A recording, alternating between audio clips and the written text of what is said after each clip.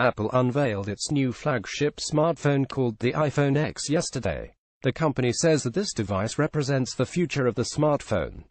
While that can be debated, Samsung actually stands to gain a lot if the iPhone X ends up performing well in the market. The iPhone X is Apple's first smartphone with an OLED display. The company has branded it a Super Retina, and while it made no mention of this during the keynote, it's sourcing the OLED panel from Samsung. Apple actually has no choice in the matter. Samsung is the only supplier that can produce high-quality OLED panels that fit Apple's requirements.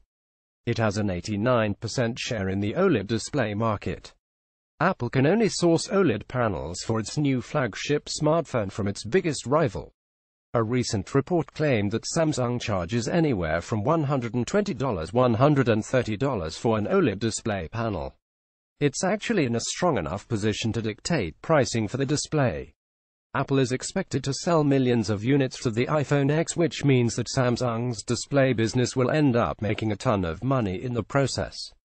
Apple may have to stick with Samsung for a couple of years because there's no other supplier that can meet its requirements at this point in time. Japan Display, which supplies more than half of the LCD panels for Y phones, may not be able to mass-produce OLED displays until 2019.